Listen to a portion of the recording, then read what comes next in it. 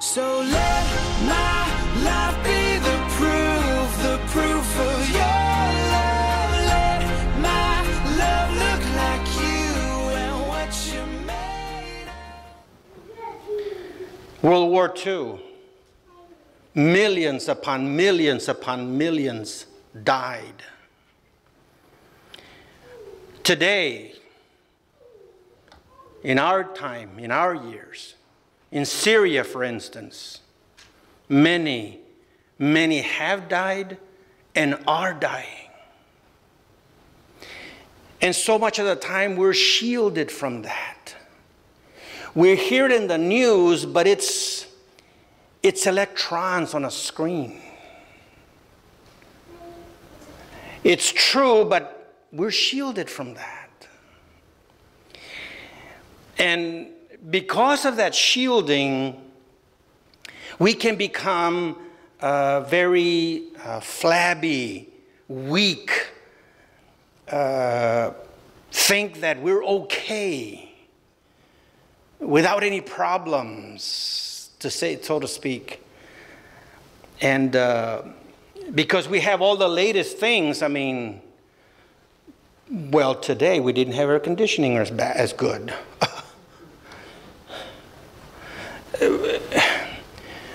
It's amazing how weak we are. And spiritually, we lose it.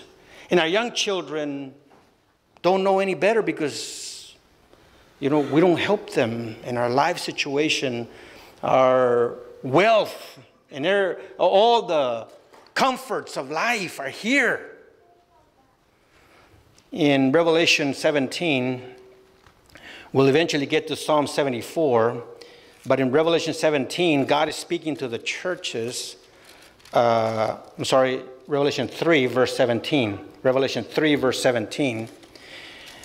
And in one of the churches, the church of Laodicea, they were very wealthy, and you know, they felt like, well, who needs God really? Oh yes, we need God here and there, and Jesus came to them and scolded them and spoke truth to them, and this is what he said.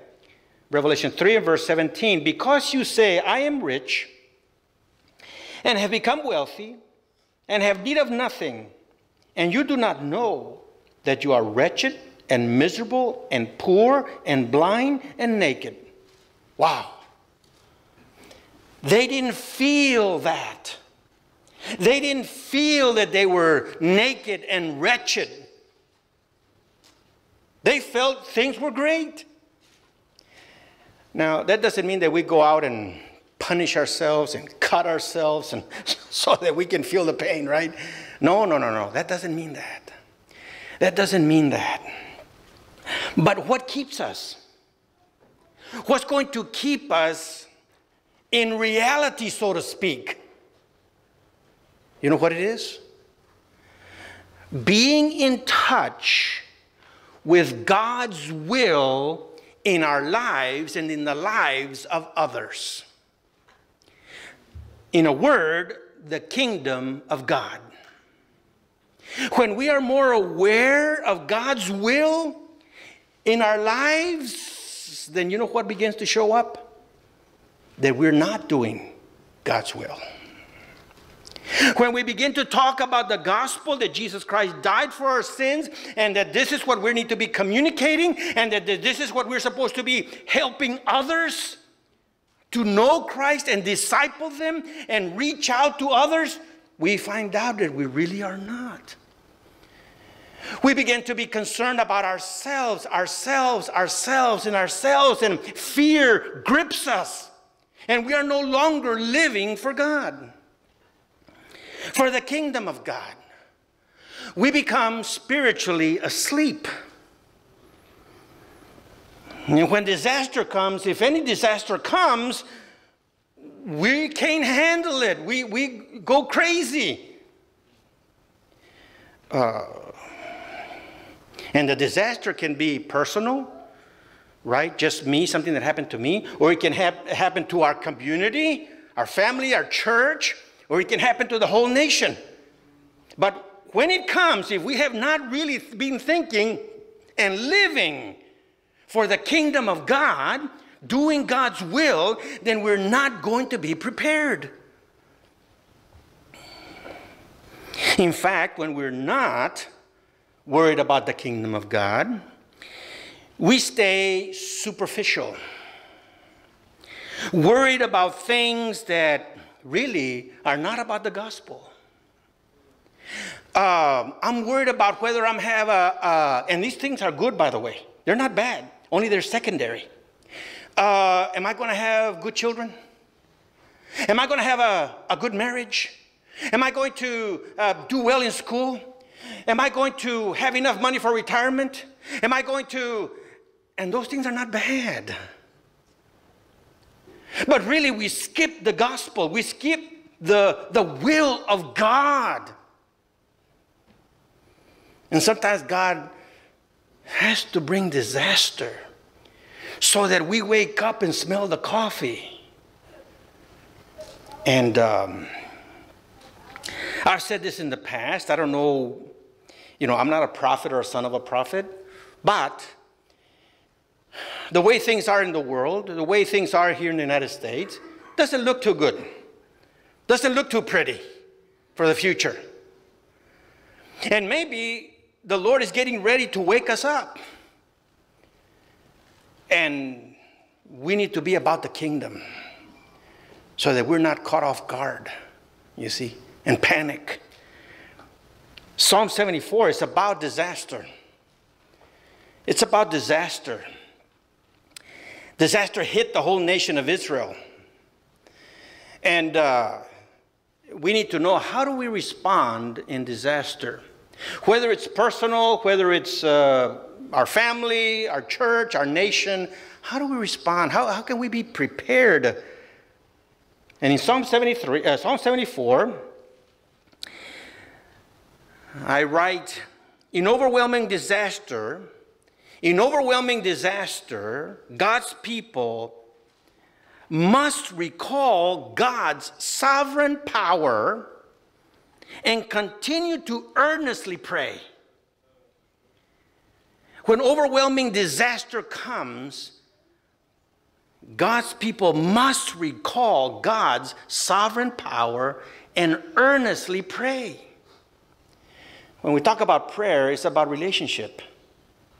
If you have a friend and you talk to them once a year, and all of a sudden something happens to you, you probably are not going to call that friend, right? Unless you've been spending regular time with that person. And that's what we need with God, an ongoing relationship with God. Because disasters do come. Why are we so sure that disasters come? Because we live in a fallen world. We live in a fallen world. As much as we want to deny and prepare and have all our monies and all our 401ks and all our monies aside and all the health and all the pills and all the doctors in line whenever I need this or that, disaster comes. We live in a fallen world. Psalm 74 is written by the national worship leader of Israel. The national worship leader of Israel, Asaph. So he knew, he was very in tune with God's will, God's intentions, the kingdom of God. And he was also very aware and knew the content of the temple and all that went in the temple and all the furnishings and emblems that reminded the people of the salvation of God. Kind of like when we enter here, we have a stained glass window that reminds us of the great work of God, the cross. And on the other windows, we have symbols of Christian life, right? A dove and a Bible and a candle, the light of God and so forth, to remind us. And so Asaph knew about all that, you see. But disaster had come. Disaster had come to the nation. How to respond. And so Asaph, I think, is expressing on behalf of the nation what's going on. And he's calling out to God. And then he makes it personal about his own faith. And we're going to see that. And then he prays to God. Psalm 74 is what's called a lament psalm. And some of you might remember we went over the lament psalms. Those were personal, individual lament psalms. This is what's called a communal or a national lament psalm. Like a whole community is lamenting. And if you remember, there were 5 parts to a lament psalm. Even though this is a communal lament psalm, there was the initial cry to God. Then there was the lament proper, meaning here's the real problem, God. It's lamentable, and we're powerless to do anything about it. And then there was a section on the confession of trust. In the midst of disaster, there was a section on a trust of God, even though we're going through what we're going through. And then there was the petition proper, where the psalmist prays to God for specific things. And then there was the final section, a call to praise or a vow to praise. What we have in this psalm are the first 4 parts, but there's not a section on a vow to praise. And so, again, the Psalms, the more you understand what's happening in the structure, the more you can get out of it, the more you can apply it to your own lives. And that's why I go over it, you see, so that you can, okay, maybe you can draw lines or something and then go back and understand what's going on with the Psalm. So before I break it down, I also want to say that the probability is that the historical background, and in many of the Psalms too, the historical background, if you know the historical background, is going to help you understand what's going on. Why are they responding the way they are? And the historical context of this Psalm, Psalm 74, is probably when the nation of Israel, the southern part, was taken into captivity by Babylon. Babylon had come in and just ransacked. They destroyed the nation, and then they took the people into captivity. They took them away from their homes.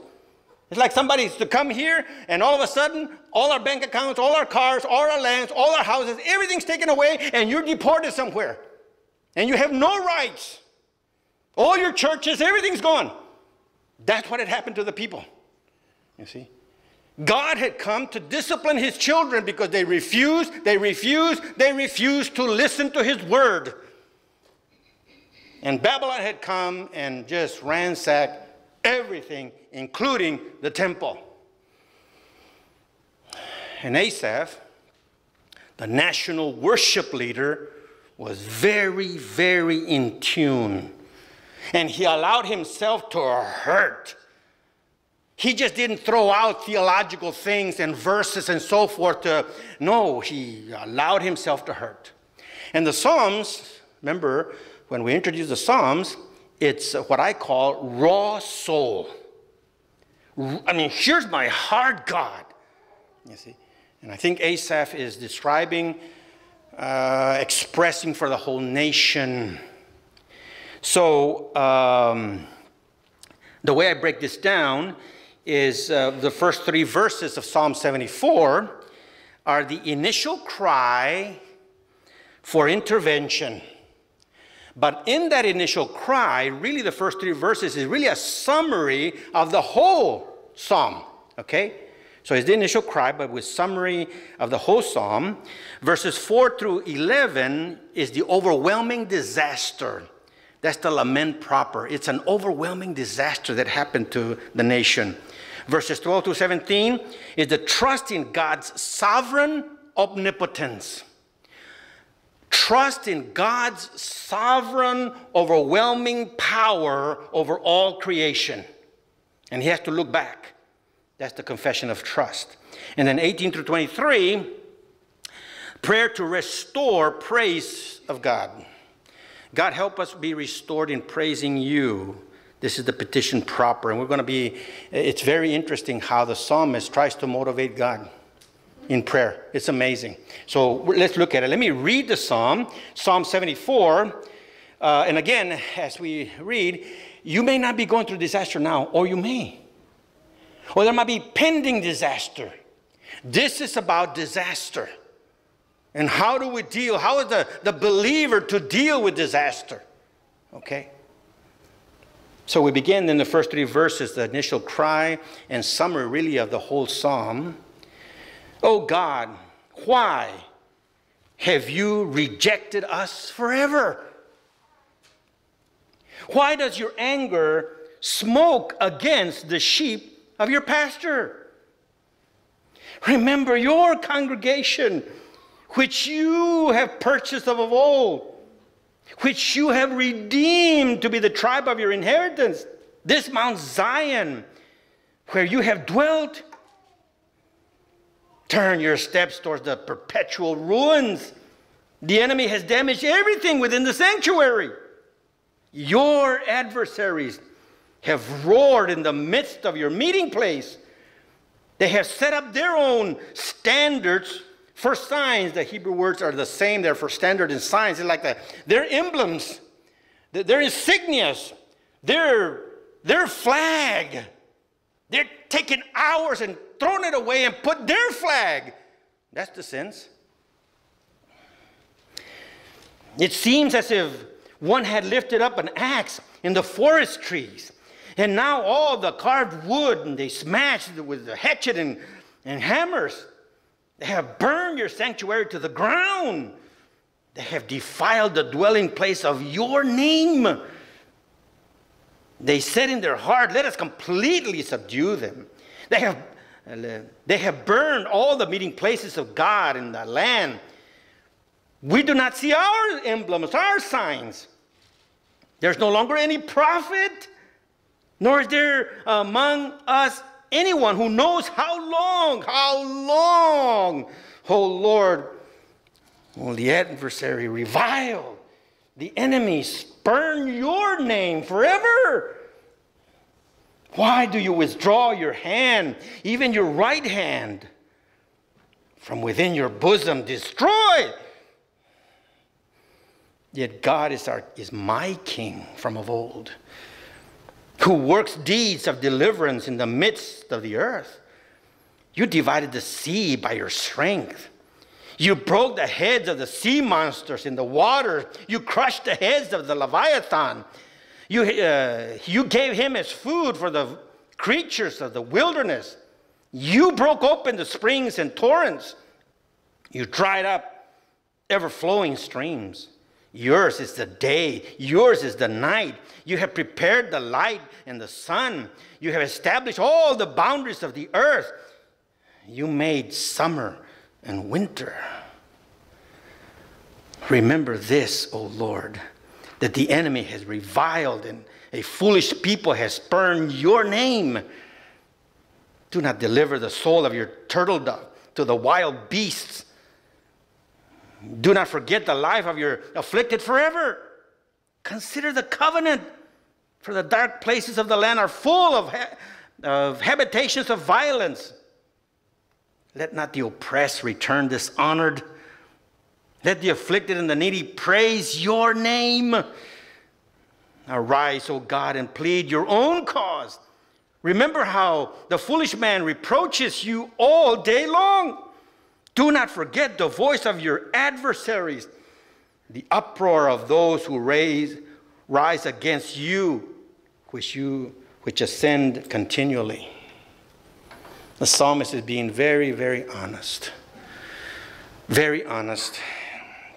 And being poetry, you get the sense of sometimes exaggeration to make a point, and the feelings that are there. The feelings that are there. And I personally have experienced some of this in a smaller scale at a personal level, and so I understand some of the things that he says. For instance, at the very beginning, when he says, oh God, why have you rejected us forever? You know, when you're in the middle of pain, when you're in the middle of hurt, it seems like this is the way it's going to be forever, never, never. There's no end to my pain. And that's what he's expressing. God, why have you forsaken us forever? You ever feel that way? My lot in life is always going to be the same. All the time. Right? And so the psalmist is, this is the way I feel, God. You've rejected us. We're done. And then he says, why does, in other words, it's not, why did your anger still smoke? No, your anger is still smoking. You're still against us. We're in the middle of this. This brother is being very honest, and remember, he is the worship leader. And talking to God like that. Can you imagine us Christians being honest with God? We don't even know what that means. But this brother, the worship leader, was being very honest with God. God, you've abandoned us. It seems forever. And you're still cooking us. You're still roasting us. Smoke is still... That's the way I feel, God. But I want you to note, what are the very first words of that psalm? Oh, God. He is turning to God. Very, very important. Oh, God. And then he appeals to God. Remember. And when the Hebrew word says remember, it's not just recall.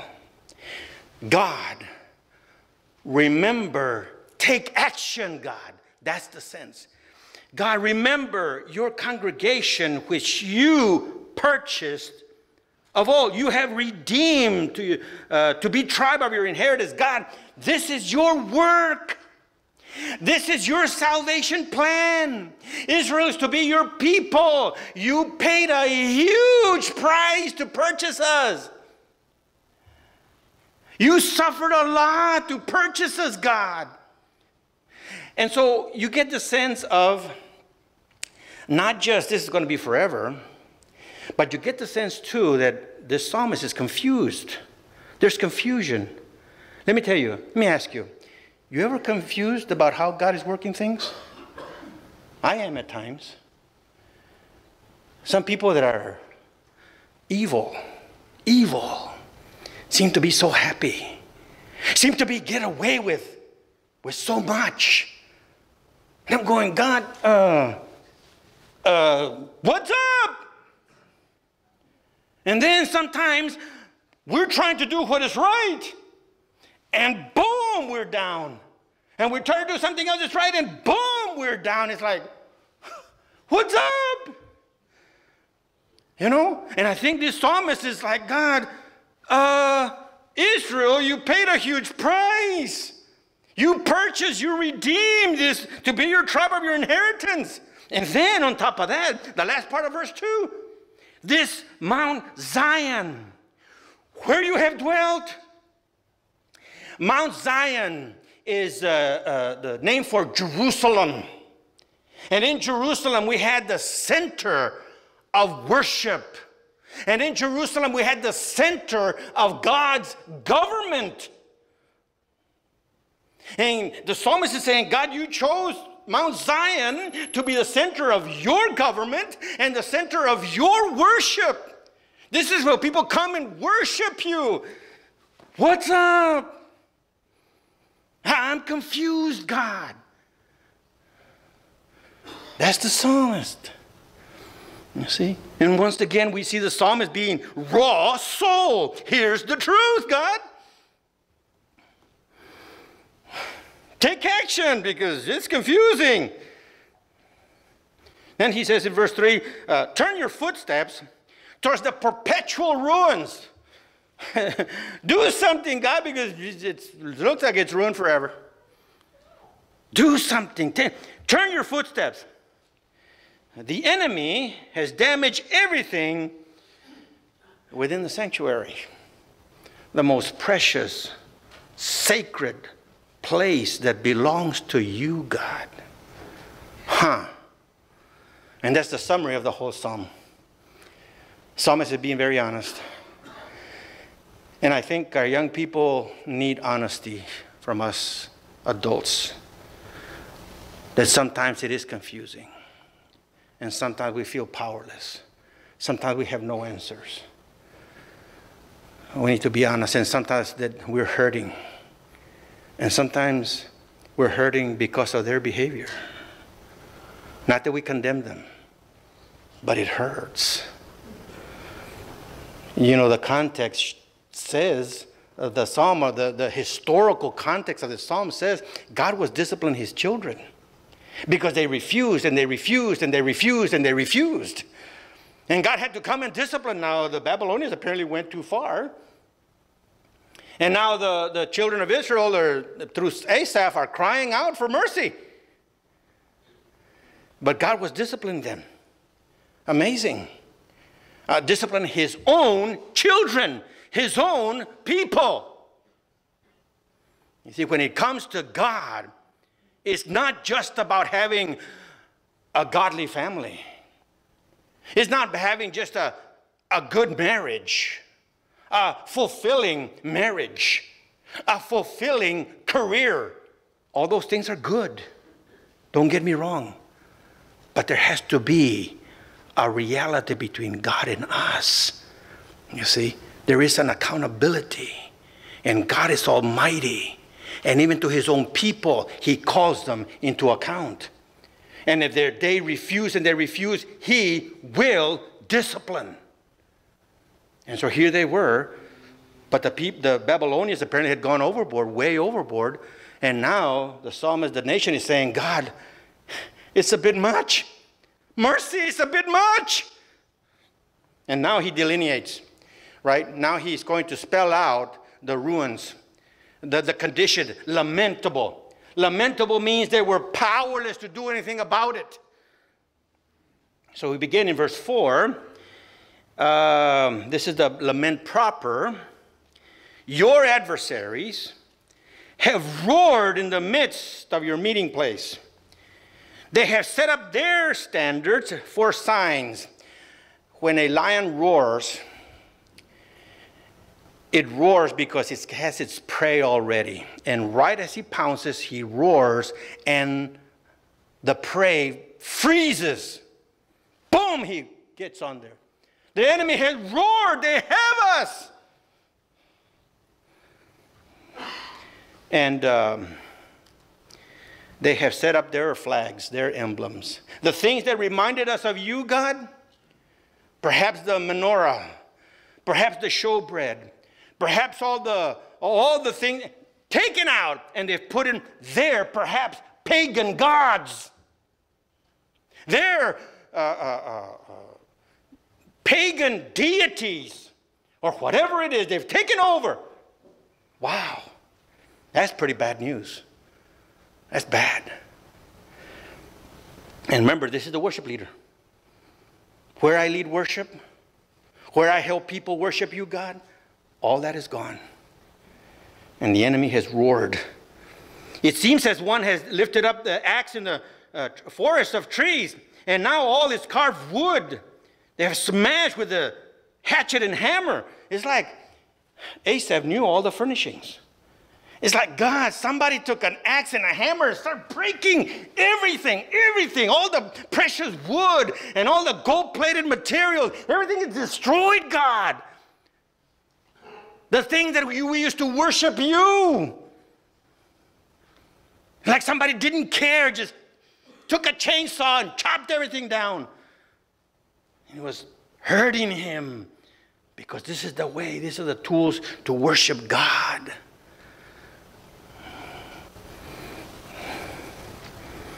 And they have burned the sanctuary to the ground. And here's the worst part. Second part of verse 7. They have defiled the dwellings place of your name. God, your reputation is going down. It's supposed to be the most powerful, wonderful worship in all the world. Your name, your character, God. They have said in their heart, let us completely subdue them. They have burned all the meeting places of God in the land. They're completely taken over. And then we don't have our things anymore. There's nothing there to remind us about you anymore. And not even a prophet to guide us. No one to lead the way in truth, God. All the prophets are gone. And on top of that, no one to guide us how long this is going to last. We're done, God, if you don't help. And then he cries out, Lord, how long will the adversaries revile? Revile what? Us? No. Look what he's concerned about. What he's concerned about. What he's concerned about. You know, when disaster comes, the things that really matter in our soul surface. I was in Haiti. We went to help in tornado-torn Galveston, Houston. We went to tornado-torn Arkansas. And it's amazing, amazing. Some people come out with, look, this picture. That's all I've got left. They hold it to their chest. That's it. Everything else destroyed. When disaster comes, we come in touch with what really matters. I remember some years ago, I was counseling this couple and their marriage was coming to an end. And one of the spouse would not listen. Because that spouse would not listen, the other one committed adultery. I thought the spouse that had been betrayed but wouldn't listen, I thought they're going to get a gun. And I remember back in this, over here to my left in the playground, there used to be a wooden cross. A wooden bent over cross, kind of abandoned. One morning I came in and I looked out the window and that spouse that would not listen, that spouse that was betrayed was at the foot of that cross on their knees praying to God for forgiveness to them. They were asking for forgiveness for themselves, that they would not listen. When disaster comes, the things that really matter surface. And so it's better to start now. And the way we start now is to be in touch with the kingdom of God. Are we obeying the kingdom of God or not? Are we wanting the will of God in our lives and in the lives of those that we're surrounded by?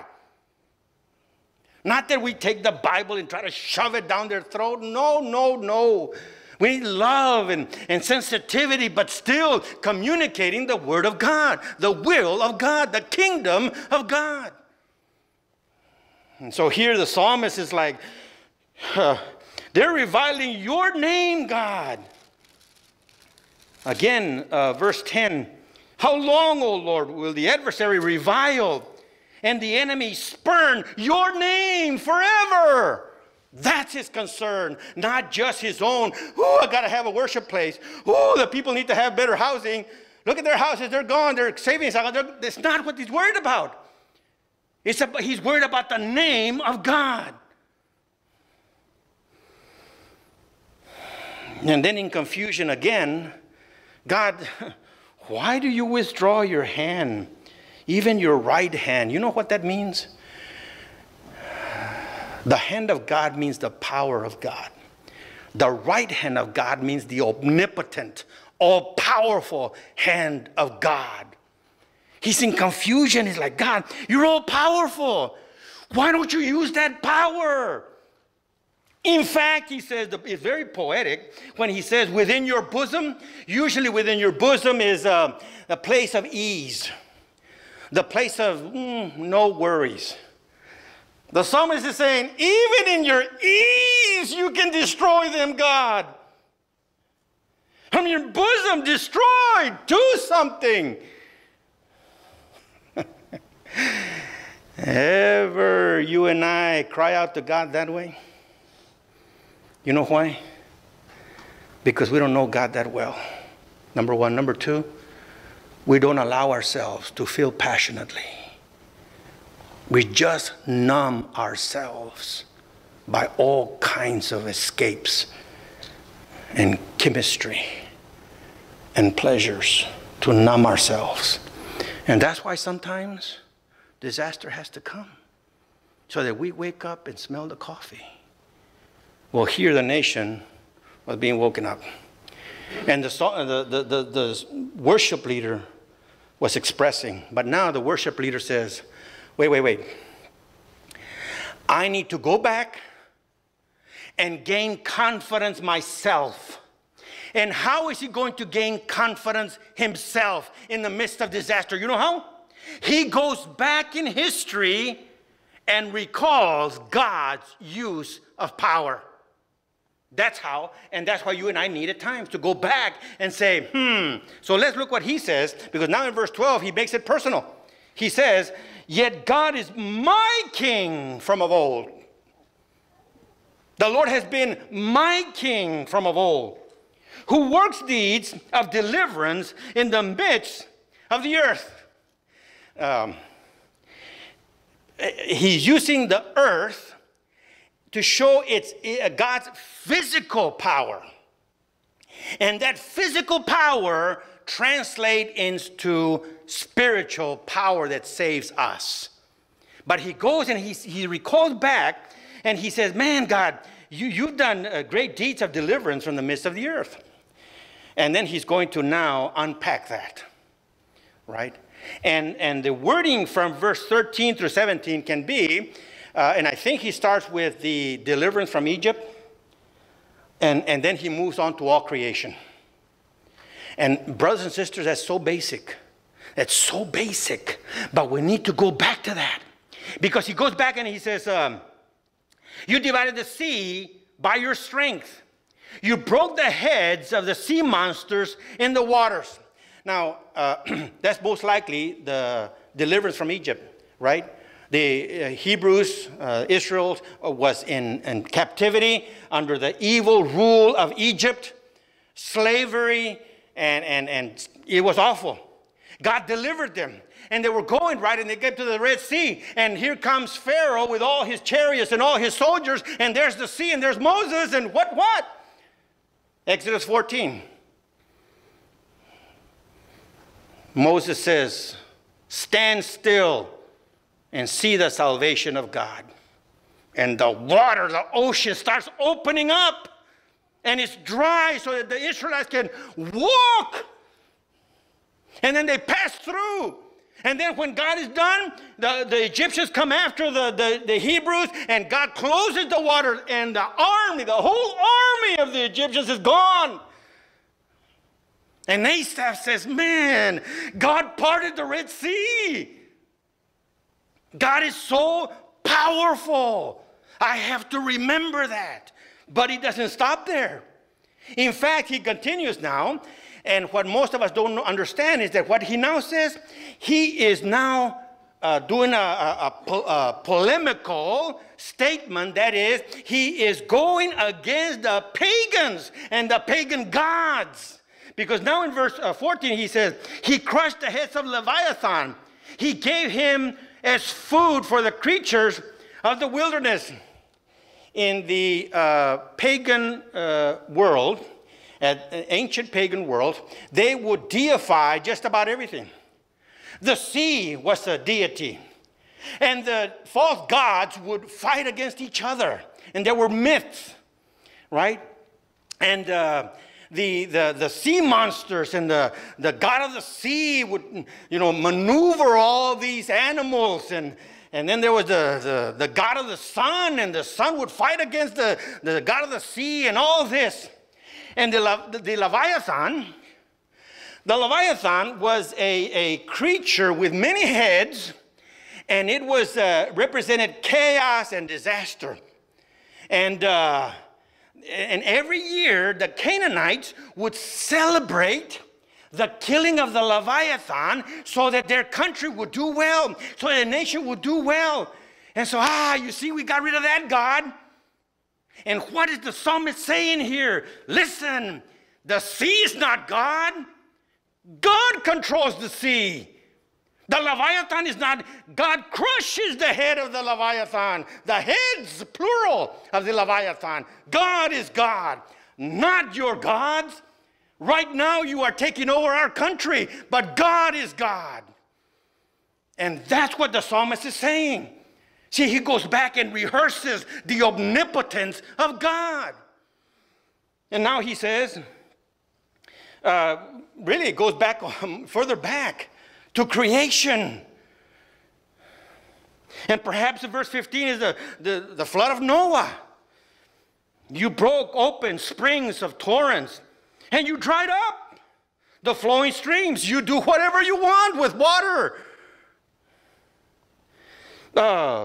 Verse 16, yours is the day, yours is the night. What does Genesis 1 say? There was day and there was night. And God said, boom, that's the way it was. And the psalmist is going back and recalling the creation and how God did it, mere word of God. You have prepared the light and the sun. You have done it. It's not that the sun is God. You're the creator. You have established the boundaries of the earth. You have made summer and winter. I mean, brothers and sisters, we need to think about that power. Listen. Listen. How much power would it take to change all of South Padre Island? All of it. Oh my goodness. We're talking about years and years and years of excavation and turning this and turning that. Just to change one little boundary. You get out into space and you can barely see South Padre Island. Imagine the whole world. God said up to here. And up to here is this ocean. This is the depths. God said that. Who can control the weather? Can anybody say, you know what? I think this year we're going to change winter. Can anybody do that? Yours is winter and summer. You control it, God. You see, the psalmist is going back in the midst of disaster. He's calling the omnipotent power of God. And now, with that confidence, now he prays to God. He earnestly prays to God. And what does he do? Look at this, is amazing.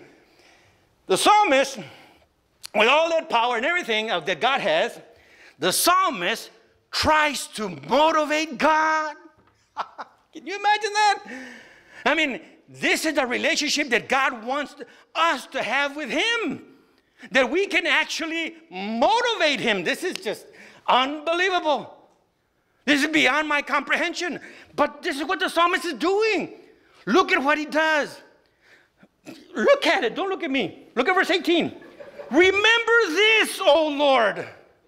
I mean, God, remember this. That the enemy has reviled and a foolish people has spurned your name. Don't forget that, God. Your reputation is on the line. Isn't it amazing? The psalmist is motivating God by pointing that, hey, God, your reputation is being stained here. Do something. Wow. Isn't it amazing to pray like that? You'd have to have a pretty good relationship with God, right? I mean, when you have a friend or you have a spouse that you feel like you can impact, don't you tell them, hey, what are you doing? Why? I remember somebody telling me some years ago, I was complaining that a certain person would call me names and yell and scream at me. You know what they told me? I was like, I guess so. But they told me, man, you must be a really good friend. What? What do you mean? You think they're going to talk like that to a stranger? No, I guess not. They must have confidence that you can handle it. They must believe that you really care. Otherwise, they wouldn't say a word. Wow. The psalmist has to know that, hey, a relationship with God, he has it. God, remember, look at your reputation, do something. Wow, what a way to pray. You see? And that's the type of relationship God wants for us to have with him, to be open and honest. Lord, you know, remember your name on the stake. And then the opposite. Don't forget. One, remember. Now in verse 19, do not deliver the soul of your turtle dove to the beast. Do not forget the life of your afflicted forever. God, they're your enemies, reviling your name, and all these salvation work. I mean, we're your dove. You suffered for us. You redeemed us. You gave us your name. We're yours, God. You want your turtle dove, your dove, to get hurt? Wow. What a way to relate to God. Amazing. That's what he says. It's right there. Don't let your turtle dove, don't let your people to the wild beast. Do not forget the life of your afflicted forever. And then here's another motivation, a third one. Consider the covenant. God, you made promises. You made promises, God, that you would be with us, that you would protect us, that you would save us, that you would guard us, that you would have a relationship with us no matter what. Always, always, always. God, you promised. Wow. And by the way, the word there is a legal thing. Consider your covenant. This is legal, God. This is legal.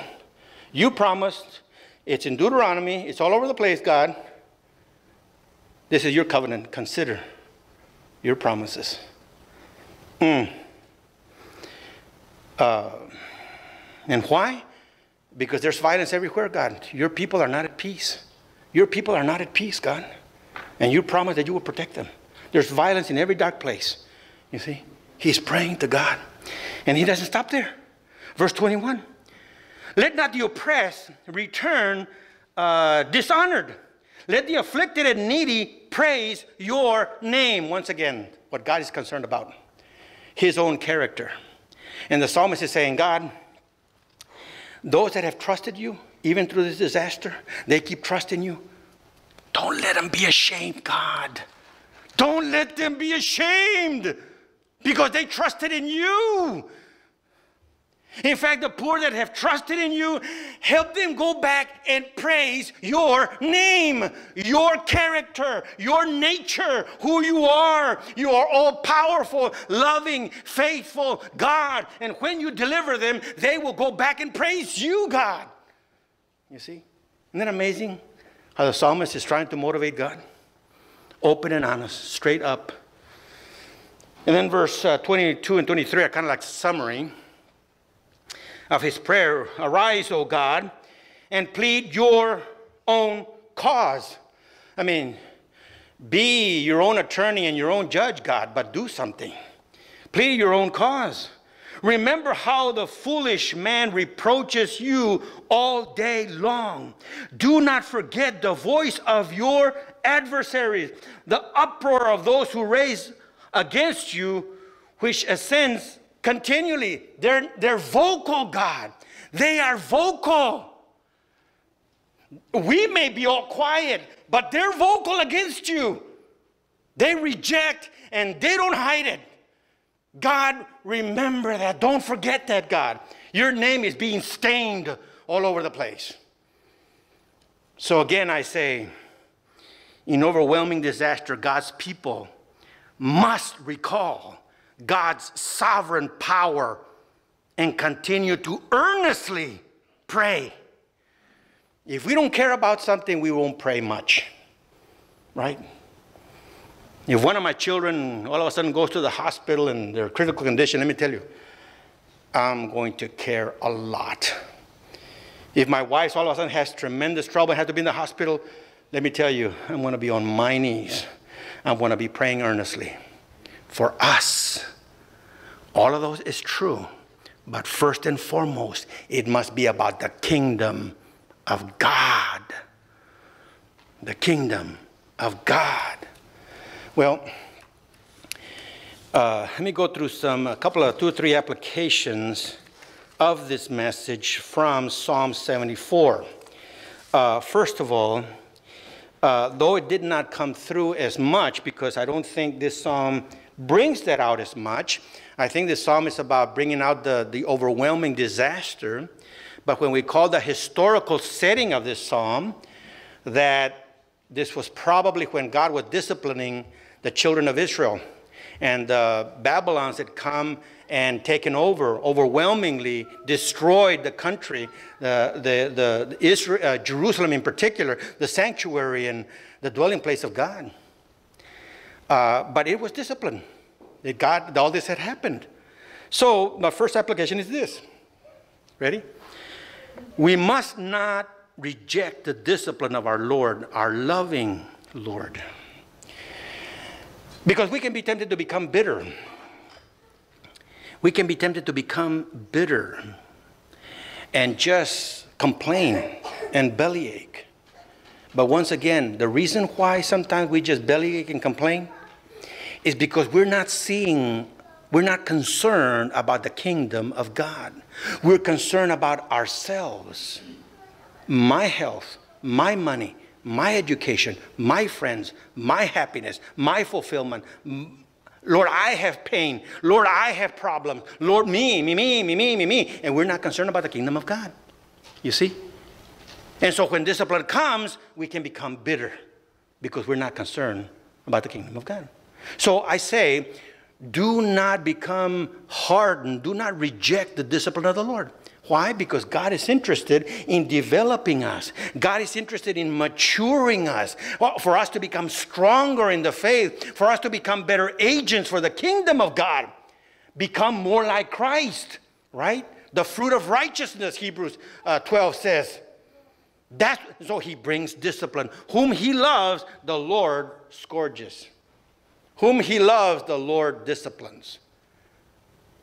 Do not reject the discipline of the Lord. If you're going through some discipline, but then you may have friends, somebody else that's going through some discipline, don't just try to get them out of the trouble. Be there with them, hurt with them, suffer with them, and help them apply truth.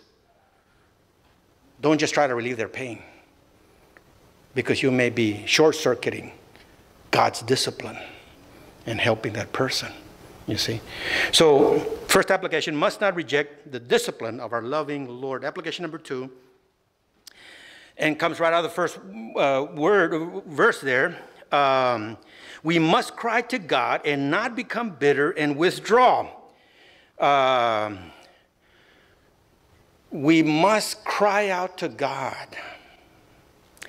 You know, one of the things that happens in relationships when something goes wrong and we don't want to deal with it, we leave it alone. We no longer talk to that person, right? We stay away from them. We don't deal with it.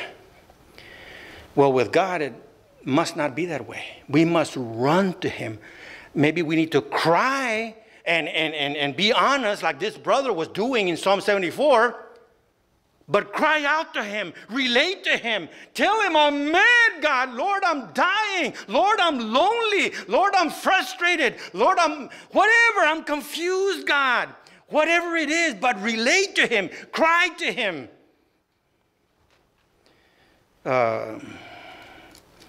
Because we belong to you, right? Verse 2, remember your congregation, which you have purchased from of old, which you have redeemed. God, this is your work. I'm your work. You saved me from hell. You're working with me, God. I don't know what you're doing. I'm confused, but help me here. Cry out to God. Because if you don't, you will withdraw, like any other relationship. Spend time with God. I know I should, but and we just kind of excuse it, but many times we don't want to talk to him. Like somebody has hurt us and we're not going to talk to him. No. Cry out to God. The psalmist went back to him. And then that's what's going to help. You know what else is going to help? What did the psalmist do? The psalmist went back in history, right? The psalmist went back in history and the power of God. And sometimes that's what you and I need to do. Look at the ocean. Look at the sky. Look at the stars. They didn't just appear just like that. God created. And look at your own personal life. Are you breathing? You have plenty to eat? Have you been taught the Word of God? Do you know the gospel? If you know the gospel, God has given you His Holy Spirit. You have probably 1 or 2 or 3 or 4 Bibles. If not, you have a phone, you have a lot of Bibles. God has given us and given us and given us and given us and given us. Look back in your own history. And then, when I look back at my history and I see how unfaithful I have been to Him and how faithful He has been to me, it's like, wow, God. What I'm going through right now, the little frustrations that I have are nothing. You've been so good to me. And that's what can help when we're going through disaster, bad times. Recall God's power to save you and how He has delivered you and how have you know the Word of God. You see, that helps. Cry out to Him. Recall His great works in the past in your own life, in creation. Then finally, here's my last application. We must live for Jesus and His kingdom. We must live for Jesus and His kingdom. I want you to note several things in this psalm. You thought, oh no, you're just going to start the sermon? No. Look, just real quick, right? Real quick. Look at verse 7. Verse 7. They have burned your sanctuary to the ground. They have defiled the dwelling place of what? Your name. Look at verse 10. How long, O Lord, will the adversary revile and the enemy spurn what? Your name. Look at verse 18. Remember this, O Lord, that the enemy has reviled and the foolish people have spurned what? Your name. Verse 21. Let not the oppressed return dishonored. Let the afflicted and needy praise what? Your name. And we can look at other pronouns talking about God. You see, the psalmist was focusing on the character of God, the kingdom of God, the will of God, the name of God. That's what you and I need to be focusing on. The way we dress, the way we talk, do we honor or dishonor God? The values that we have and all that we're choosing, are we seeking to obey God or just seeking to have a better life ourselves? Because when we do not focus on the name of God, when we do not focus on the kingdom of God, we become superficial. It's no longer about the gospel of Jesus Christ. It's about our happiness, our fulfillment, what's going to be safe for us. And this psalm teaches us that in the midst of disaster, the worship leader kept his eye on what's truly, truly valuable, God and His kingdom. And in our times, in the New Testament, we know that to be Jesus Christ and His kingdom. And you can ask all kinds of questions from there. How am I living? Am I living for Jesus or not? You can go to the Lord and say, Lord, help me understand. Help me see, Lord. Help me see. Because that's what's truly valuable. Not whether our country becomes better or not, though that is important. Not whether I have the greatest job and all the monies that I need. No, it's not the most important. Whether I have all my health and everything. No, that's not most important. Whether my wife and I, whether she loves me or not, as important as it is, that's not the greatest thing. It's whether I'm looking for the kingdom of God, whether I'm obeying the kingdom of God. But each one of us has to decide and ask God to help. Heavenly Father, thank you for this psalm. Thank you, Father, that you love us. That although you know that we're a mess, you are working in us. You are changing us, transforming us. That we are your work, God. So we ask for your mercy, your grace. Thank you. Thank you for your word, Father. Father, I pray for each and every one that's here. If there's someone here that's so wounded, Lord, that you would heal. If there's someone here that's so ashamed, that they would know the profound forgiveness and restoration of Jesus Christ. Father, with all of us, we pray for your presence with us, Father, your love. We pray in Jesus' name, amen. So